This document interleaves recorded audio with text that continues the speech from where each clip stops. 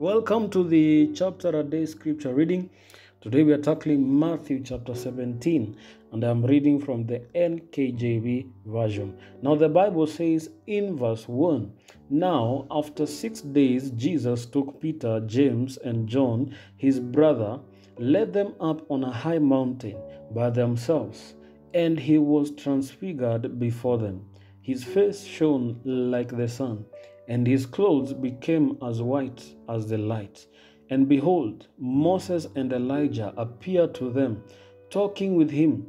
Then Peter answered and said to Jesus, Lord, it is good for us to be here.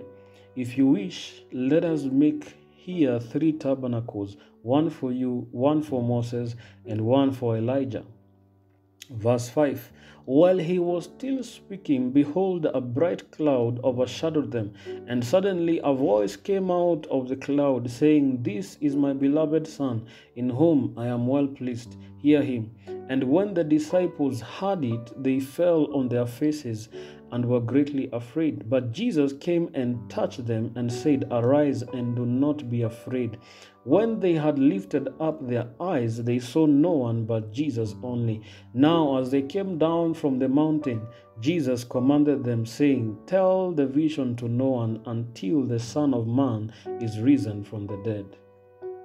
Verse 10, "And his disciples asked him, saying, Why then do the scribes say that Elijah must come first?"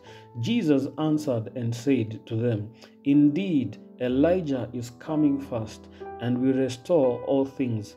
But I say to you that Elijah has come already, and they did not know him, but did to him whatever they wished. Likewise, the Son of Man is also about to suffer at their hands." Then the disciples understood that he spoke to them of John the Baptist. Verse 14, "And when they had come to the multitude, a man came to him, kneeling down to him and saying, Lord, have mercy on my son, for he is an epileptic and suffers severely, for he often falls into the fire and often into the water. So I brought him to your disciples, but they could not cure him." Then Jesus answered and said, "O faithless and perverse generation, how long shall I be with you? How long shall I bear with you? Bring him here to me." And Jesus rebuked the demon, and it came out of him, and the child was cured from that very hour. Verse 19, "Then the disciples came to Jesus privately and said, Why could we not cast it out?" So Jesus said to them, "Because of your unbelief. For assuredly I say to you, if you have faith as a mustard seed, you will say to this mountain, Move from here to there, and it will move, and nothing will be impossible for you. However, this kind does not go out except by prayer and fasting."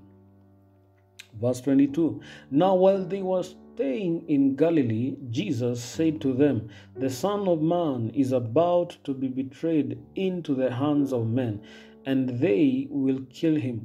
And the third day he will be raised up." And they were exceedingly sorrowful. Verse 24, "When they had come to Capernaum, those who received the temple tax came to Peter and said, Does your teacher not pay the temple tax? And he said, Yes. And when he had come into the house, Jesus anticipated him, saying, What do you think, Simon? From whom do the kings of the earth take customs or taxes from? From their sons or from strangers?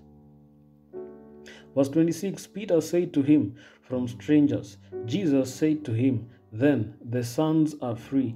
Nevertheless, lest we offend them, go to the sea, cast in a hook, and take the fish that comes up first. And when you have opened its mouth, you will find a piece of money. Take that and give it to them for me and you." And that is the scripture reading of Matthew chapter 17 from verse 1 to 27.